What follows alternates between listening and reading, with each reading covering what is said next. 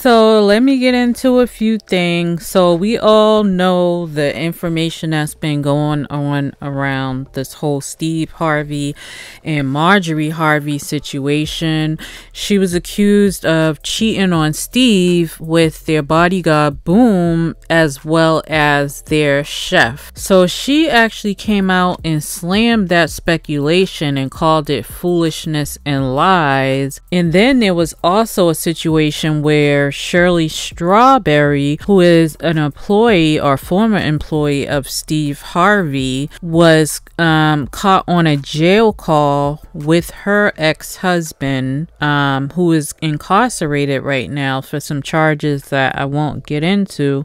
But some kind of way the jailhouse call leaked, and she was saying some things about Steve and Marjorie Harvey, as well as some of the stuff she was saying was that allegedly Marjorie treats them like the help.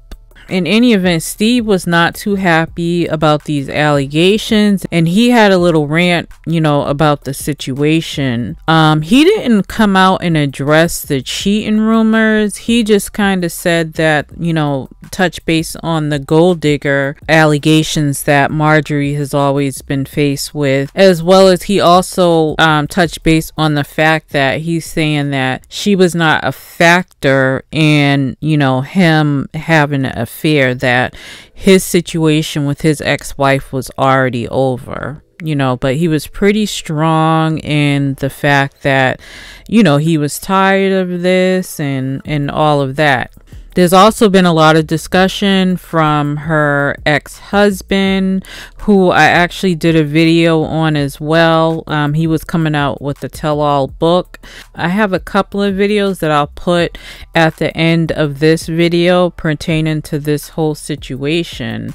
But I guess after his rant, he opened a can of worms, because Essie Berry, who actually was protecting his ex-wife for a long time, who is Marjorie Harvey, she was allegedly assaulted by Steve Harvey, and she has been having ongoing discussions about a lot of things that has taken place over the years with Steve Harvey. She actually has, a lot of court documents, emails, letters, phone recordings about it, and she also said that she doesn't say allegedly because she can back the information up. Now, me relaying the information, I will be saying allegedly. So let's get right into it. First of all, there'll be some names that I'll be saying. So his ex-wives are Marsha and Mary.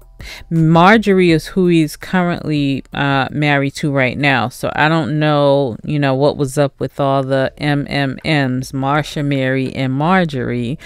Essie Berry, who is releasing a lot of the information, she actually was the widow. She is the widow of Fred Berry from the What's Happening Now show, and she's also an activist. There's also former side chick named Terry Smith that I'll also be, mentioning as well.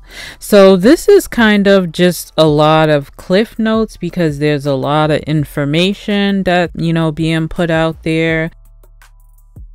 She doesn't understand how a man can take care of somebody else's kids and not the kids that came from him. So she's saying that he's not taking care of his kids the way he does with Marjorie. Also that he ended up settling in court, the court custody battle that he had with his ex-wife Marsha in 2013, because he was getting bigger deals at that time and he needed to have a wholesome family image. So Essie was introduced to this situation back in 2013, so that's how long she's been involved with this situation. Also, what I'd like to say is Steve does not like Essie. He calls her a co-conspirator and extortionist, although she says that he can't prove what, she allegedly extorted. She also says that he had judges paid off, and, there were some names of the judges, which I won't say, but,